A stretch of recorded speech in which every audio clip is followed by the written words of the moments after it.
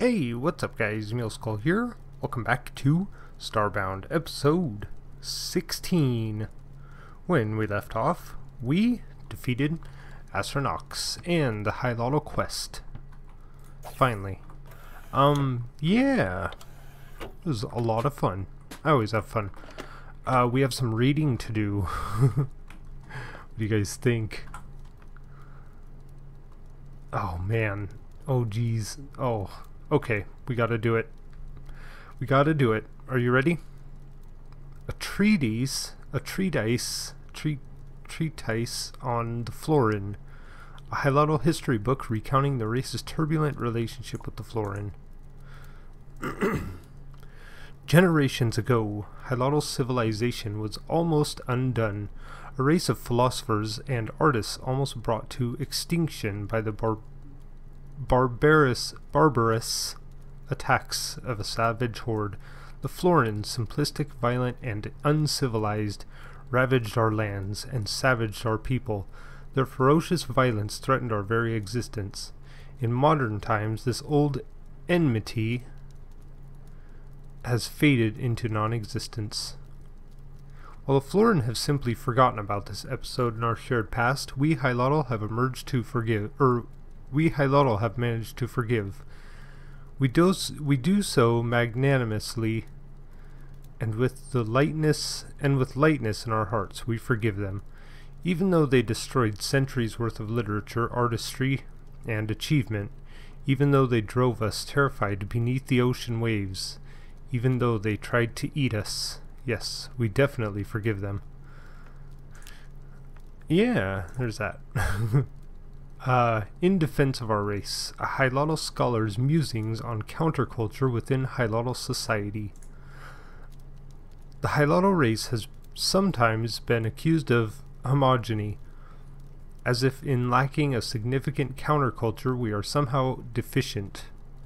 To these accusers I say, observe the devout avian and his grounded brother. Regard the rebel apex as he encounters a Mininog official. Our culture is vivid, our thinking enlightened. We lack nothing but hostility. In truth, this congenial tranquility is our greatest strength. The reason we're reading these is because I need to sell them. The evolution of the Hylotl.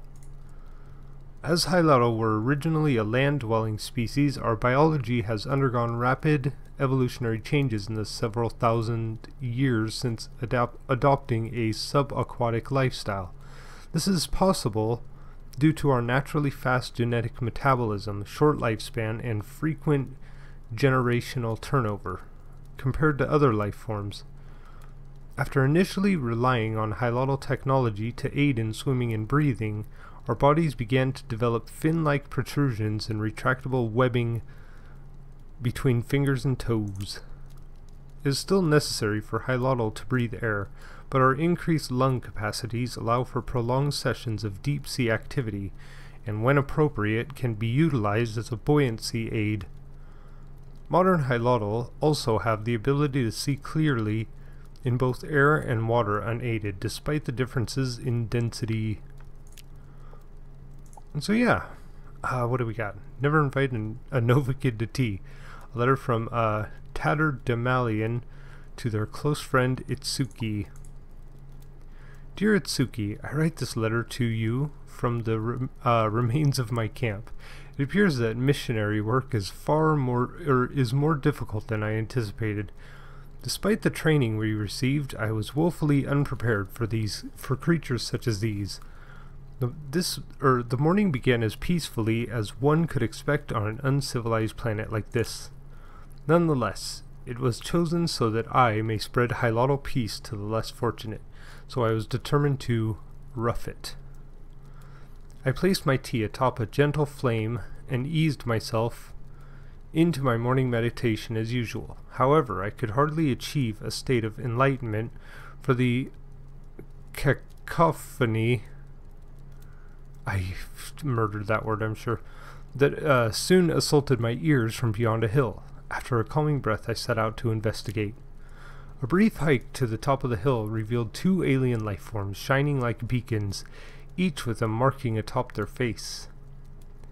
A search through my xenobiological handbook revealed these to be Novakid, a primitive gaseous species.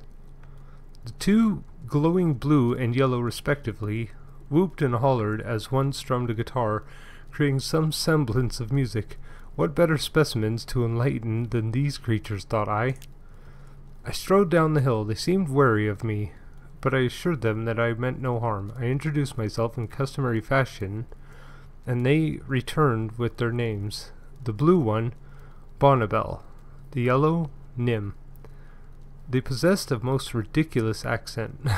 Nim extended his hand, and I, assuming it was a customary greeting, reached out in response. The savage shook my hand with a vigor that nearly toppled me, the whole exchange quite uncouth. Determined to civilize these ruffians, I invited them to tea, as tradition dictates. They seemed very excited at the prospect, eagerly following me back to camp. My tea boiled, and as I prepared the proper settings, the Novakid perused my camp. There was not a single ornament they were not curious about. Their filthy hands touched all my perfectly aligned furnishings. They shattered my favorite coral sculpture. Nevertheless, I knew I could enlighten them. Over tea, I spoke about opening their third eye to the world. They seemed to barely pay attention. The tea I served was my finest blend, but after a single sip, they dropped my cups, shattering them on the floor. I struggled to remain calm as Bonnabel removed a jug of some liquid and passed it between herself and Nim. Perhaps I could earn their trust by partaking in this cultural tradition, I thought. After a hesitation, they allowed me the jug. Maybe they're warming up to my teachings after all. Those thoughts faded away after I lifted the jug to my mouth. The drink burned down my throat, and after one sip I fell unconscious. When I awoke, Bonnabel and Nim were gone, leaving me in my battered camp nursing a terrible headache. I end this note with a warning for you, for your missionary travels, Itsuki. Never invite a Nova kid to tea. They got him wasted. Alright. Food! What do I got? Rotten food. Can't eat it. Boy, we're rotting all of our food, aren't we? Should stay fresh. Fresh. Let's eat this stuff.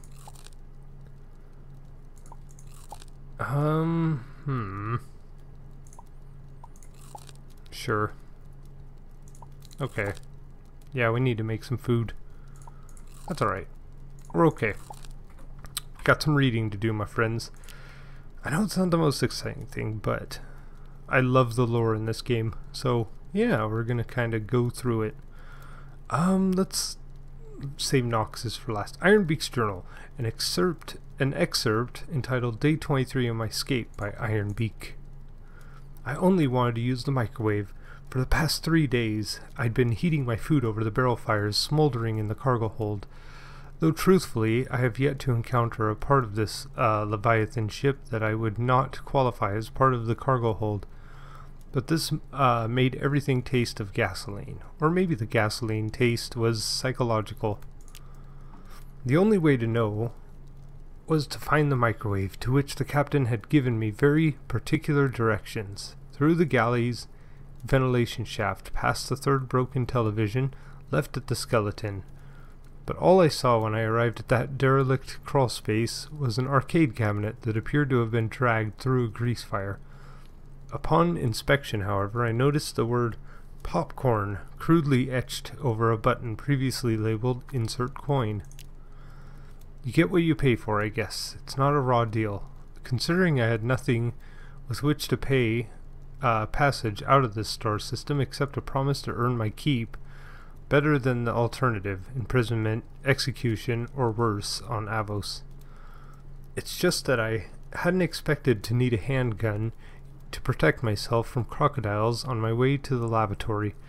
I'd expected to be working among a crew of fellow travelers, given this ship is large enough to house a hydroelectric dam. But I soon discovered its only occupants were the captain and myself, and our journey through the Horsebutt Nebula would take weeks as we made hundreds of inexplicable pit stops to excavate asteroids and expand the complex garbage ecosystem of the ship's interior. Maybe there had been a crew once, I thought, before the crocodiles. I opened the cabinet's coin door and placed my bowl of uncooked pearl peas inside. When I pressed the button that once read "Insert Coin," a fan whirred and a maze appeared on the ancient cathode ray screen. I waited, but nothing seemed to happen. Experimenting with what remained of the joystick revealed it worked to navigate my invisible avatar through the labyrinth. At first I was entertained by what seemed like a pleasant distraction when the game took a sinister turn, and when I noticed a menacing shadow following me through its hallways. The maze provided no weapons, and when I attempted to flee, the shadow appeared on the opposite wall, growing ever larger.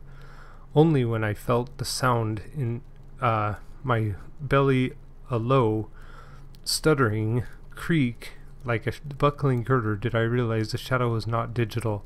The crocodile's growl preceded its charge from the ventilation shaft and gave me just enough time to unload my pistol down its throat. Perhaps turning myself into the Stargazer militia would have been easier, I reflected. Not as rewarding, though. The arcade machine chimed. When I pried open the coin door, waves of popcorn erupted from it and cascaded across the sticky floor. All things considered, it didn't taste half bad. Boy, that's a story. Ooh. Put that there. Freedom, an excerpt of Beef Jeff's Book of Poetry by Peels. Ship is prepped. I hear it humming. Pulse is pounding. Heart is thrumming. Mininog guards are close behind. Fear and panic floods my mind. Light glows green. I waste no time. Punch the throttle. Do the crime. Neon signs are rushing past. Obey Big Ape or be outcast. I know I never can return, but as the warp drive starts to burn, I vow to set my people free from their life of slavery. I cannot leave them behind bars, for while I am free, bound for the stars. That's nice. Official notice. While we welcome scholars to the newly rediscovered Grand Pagoda Library, we ask that all visitors take care within the building. We entreat you not to handle the more fragile books, and beseech you not to enter areas that are clearly unsafe. We would like to remind our learned kin that common sense is just as important as wisdom.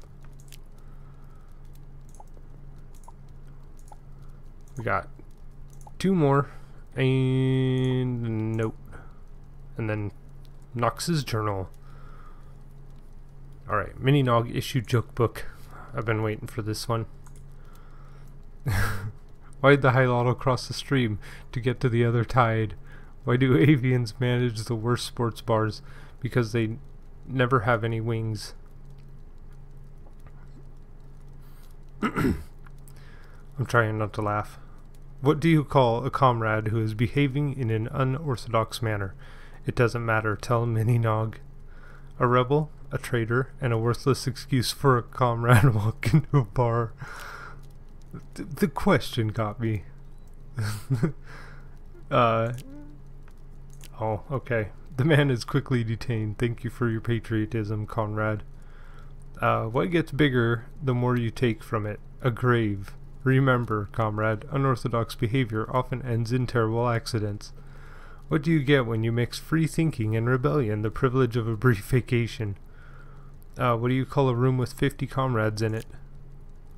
A wonderfully designed and comfortable Mininog issued detainment room. That took a dark turn. I've read that one before, but yeah. Salvage plans. Hold on, what is the subject? Documentation of plans to restore the Grand Pagoda Library. And I can't read it from here again, so okay, what is it? Salvage plans. There it is. Regarding the Grand Pagoda Library, structural integrity is broadly good. though some failsafes have been triggered by damage. The majority of the library and its contents are intact. Our estimates suggest 60% of the library is in good condition while 25% is poor, and only 15% severely poor. With the modern techniques available to us, repair and reconstruction should take little time. Then we will be able to bring in the binders and restorers and soon enough hire a new librarian. Okay. Meenog issued book. Again? Oh, no, I'm putting these in the wrong spot. Salvage plans, letter from the librarian. I think that's the one I just read, right? No. An announcement made by the original librarian of the Grand Pagoda Library. Letter from the librarian. We've had word they are going to sink the library, and so this temple of knowledge slips. Oh, okay, I did read this, I think. I'll leave it here in case you guys want to read it. Okay. And Knox's journal. Then we can do something this episode. The universe is ours by rights. It belongs to the humans. The Acasis members might not understand much, but at least they grasp that. They exult in their supremacist rhetoric and scamper around spreading their hate, but they just can't fathom the genesis of what's happening here. Still, better an army of morons than no army at all. Esther would understand, if she could only see past her flawed imaginings. People have a way of letting their own agendas bind them. She's an addled fool, obsessed with unity and harmony, and completely unable to see what's right in front of her. She'll learn. My old teacher will learn. She's an ice-tip bug in the path of an avalanche. Okay, so we've read them all. Let's sell them all. Let's go. Let's go. Go, go, go, Muley. We're going to the two-stop teleshop. So yeah, I just wanted to get that out of the way. Because then we can get rid of them with no regrets, because the codex has been filled with our knowledge. So yeah, and a little bit of lore. The lore in this game is really good, guys. So, you,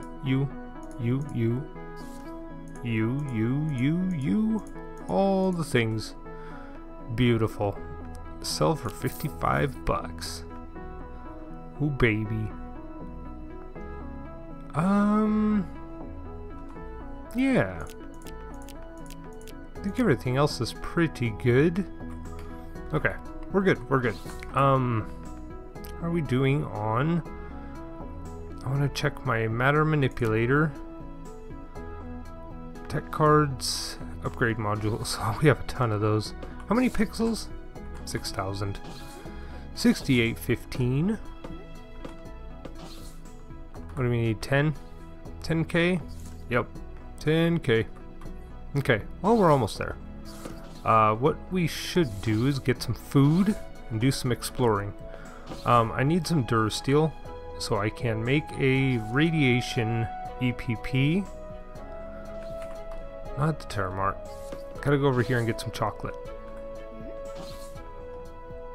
Alright. Chocolate. It really is the best food, I'm telling you. I guess I could always make it. How much do I have? I have 0 on me. Okay. Works for me. 600 pixels a piece. Whew, that's steep. Alright. Well, we won't buy chocolate. We'll go and farm some chocolate, I think. Oh wait, what do I got? Rice, sugar. I can make bonbons and bonbons. And I pass the cooking table.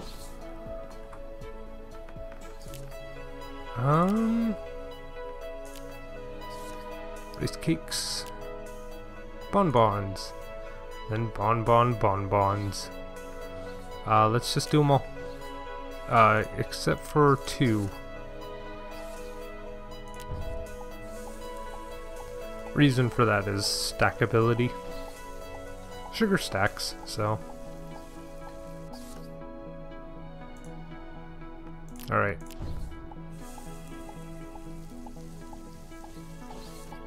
Perfect. And it's decent food.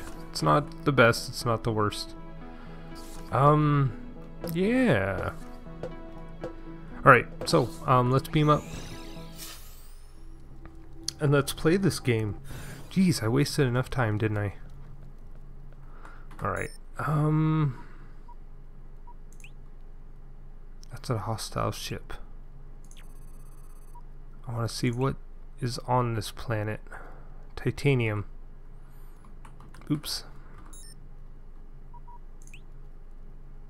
There's a hostile ship here.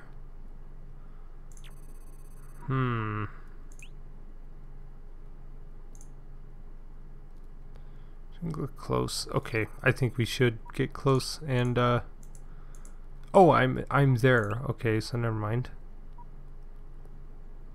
Electronic station. Or am I here? No.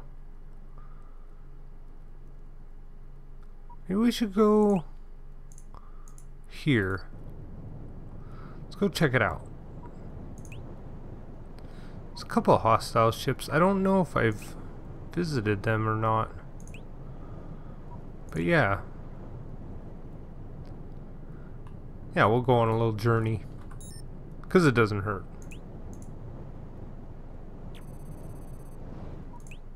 What do we got? Titanium, snow. Oh, come on now. Okay, there we go. Jeez. Alright, let's deploy.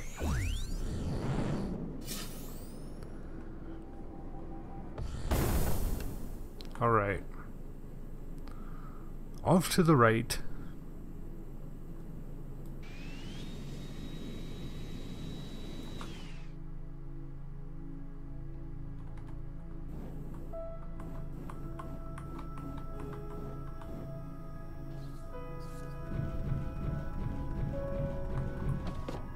Hello, welcome to our humble spacefaring vessel. Don't mind if I do. Don't mind if I do. Pixels and whatnot, my favorite. Books, books. We don't take piles of books. The apex can seek solace out here among the stars. I welcome a quiet life. Alright. Now, everybody seems to be yelling at me for scanning things. They're like, Muley, you're scanning things you've already scanned. It's not because I know I haven't... It's not because I've scanned it before. It's because I scan everything to make sure I scanned everything. So yeah, I'm sorry guys. But it's just how Muley rolls, and I would love to take this locker. Oh. No. Oh, please, please let me. Is there a generator around here? You know, get a little... Nope. Okay. Okay, well, when do you guys sell something?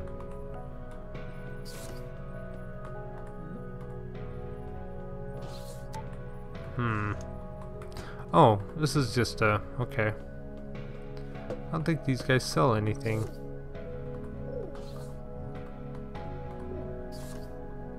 Okay. Oh, that was fun. See you guys later.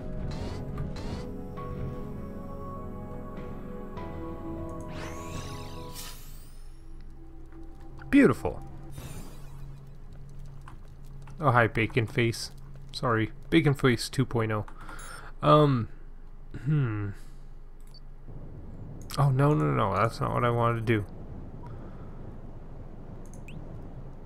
Let's see. I can't, because I don't have any fuel. Okay, one of these planets has to have a moon.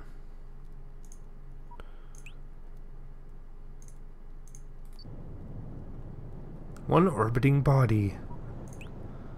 And a hostile ship. That we will maybe intercept. Nope. Let's see. You are a moon. Gas giant, but you can't go to gas giants. Okay, let's take on a hostile ship. Get some action in this episode. Something, right? I was planning on doing Durasteel, but then I was like, well, we gotta kind of go through this lore and get it out of the way. Alright, here we go. Itch my nose, scratch my hand. Okay, I'm good to go. I'm good, guys. Don't you worry.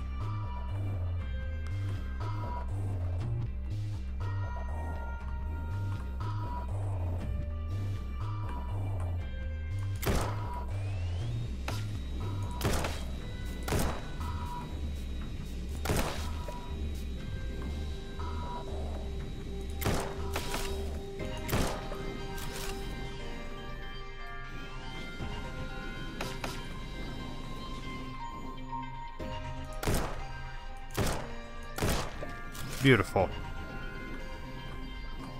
Moving on.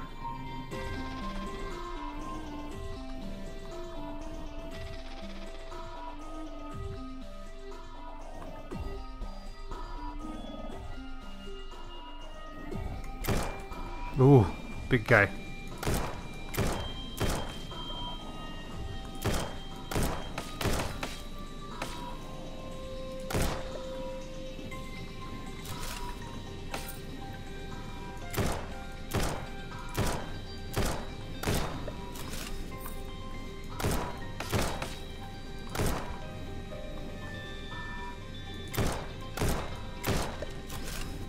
Got it.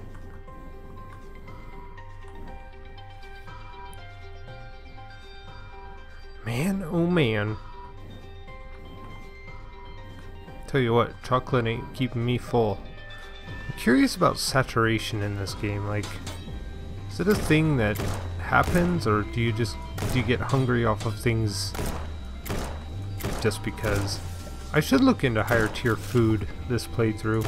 Because last time I had it like a farm planet, but it was more just for sustenance, not really nutritional value. I didn't get into the higher tier foods and that kind of stuff. Right, here we go. Probably a turret.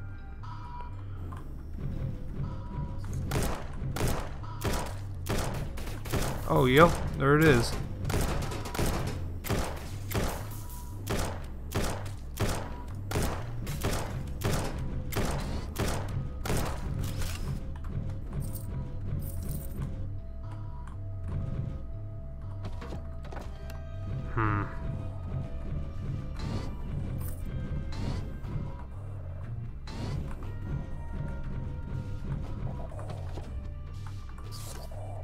Alright.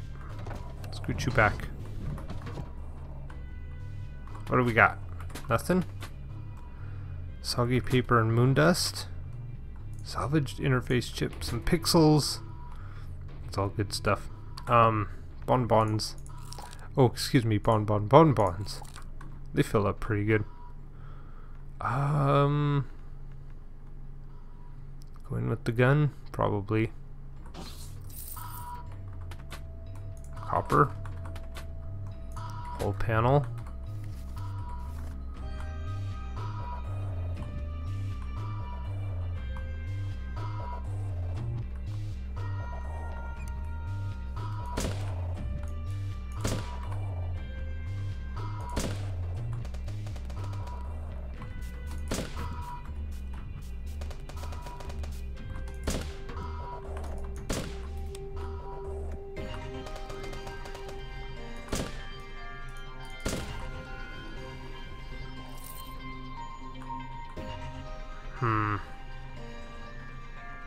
Should we hit him with the old bees? Probably, huh? I love these. Dang it, can't take them. Ooh, fuel. That's what I need. What is that changing? I don't think it's changing anything. Yes, please. All the things. Alright.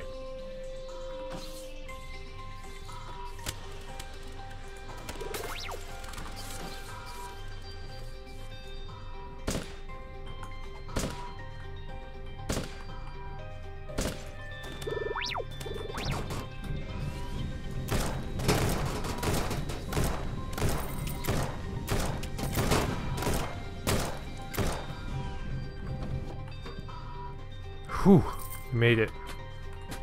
Already checked that stuff. Keep on moving, Muley.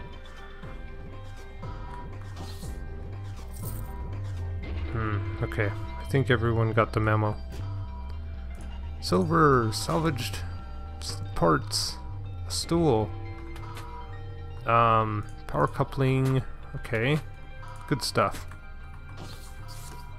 A chair. Ooh, the loots. It is a Z-Mech boosters. Sweet. Cool. We'll have to go and check it out. I love this update, especially with the mechs. It's just cool, like the kind of stuff you can get. I really dig it. Alright, up and away. I think I've got everything I wanted. I really want those crates, but as you guys know, I'm kind of a storage junkie. I just don't use it. And I think we're done.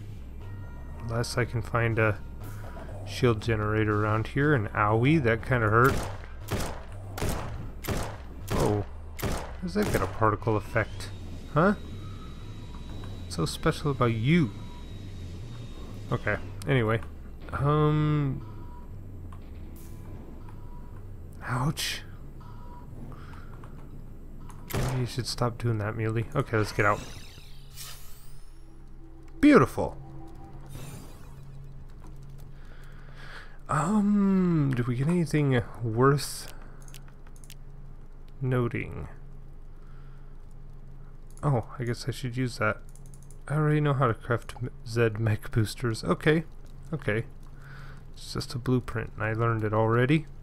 Beautiful. Maybe we should go check it out. Let's go. Because, yeah, I really like the mechs. And this is simple mech parts. So I'm guessing there's better parts. Maybe Z is what we already have. I don't know.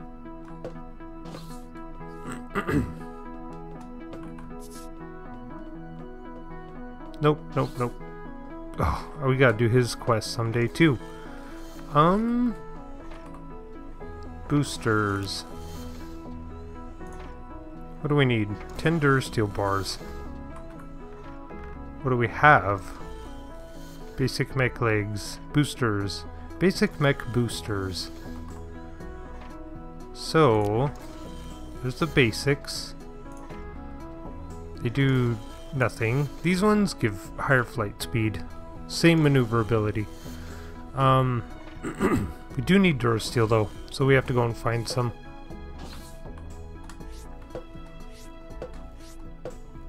Oh, my knees. We're almost there.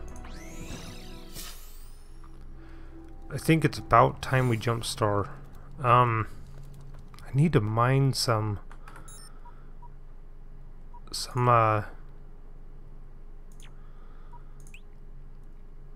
oh geez, what is it even called? Come on, Muley.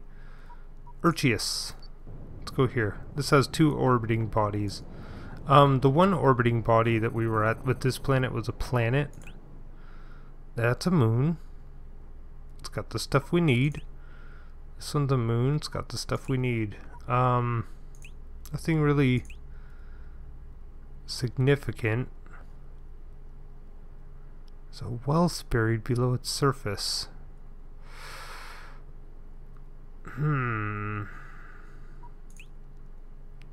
Is that a wealth of fuel or?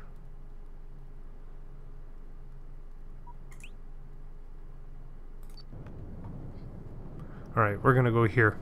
But, my friends, we're gonna do that next time. So, I want to thank you all for watching. I promise not to read any codexes next episode. So, leave me a like, comment, favorite, subscribe, tell your friends, and I'll see you guys next time. Bye!